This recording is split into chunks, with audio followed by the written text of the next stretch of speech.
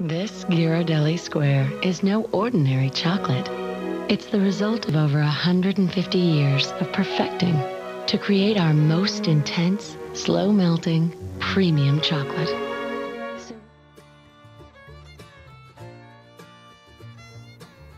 I wonder what I'll have. Not a big fan of almonds. Caramel looks nice. I guess I'll have milk chocolate. Oh, howdy y'all. Welcome to Adventures Kendall.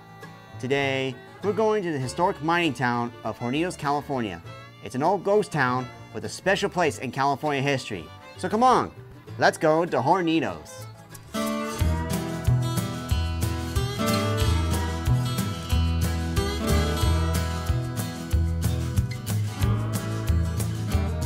Here we are, in the little town of Hornitos. As the first community within Mariposa County, Hornitos gets its name from the Spanish word for little ovens, after settlers noticing the Mexican graves nearby. These tomb-like structures were built because the ground is too hard to dig.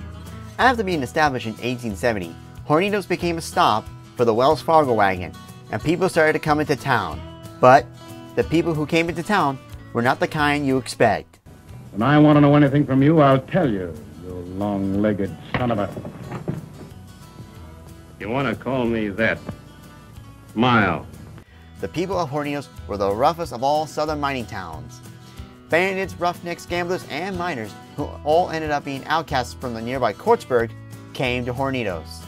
In fact, the local dance hall had a hidden passageway for notorious bandits to use to escape from local authorities. One of these visiting outlaws was Joaquin Marietta, the infamous bandito who later served as inspiration for Zorro. Despite that, Hornitos did have law and order.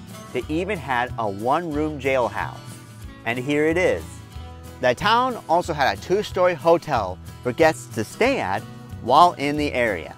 Over the years, Hornitos remained the same small western town that it was in 1870. Finally, in 1973, Hornitos was disincorporated by state statute, but not before becoming California Historic Landmark number 133 in 1931. Now that we have learned the history of Hornitos, let's check out the town itself. Come on.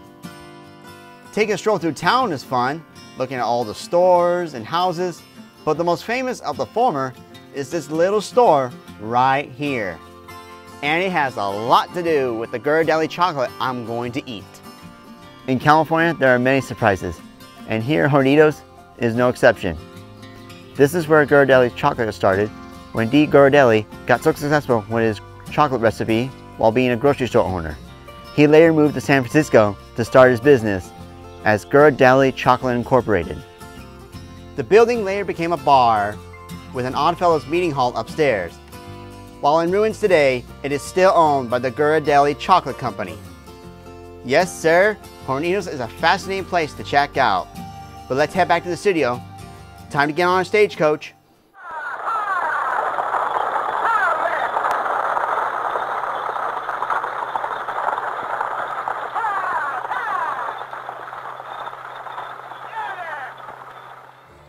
Did you enjoy our time at Hornitos, folks?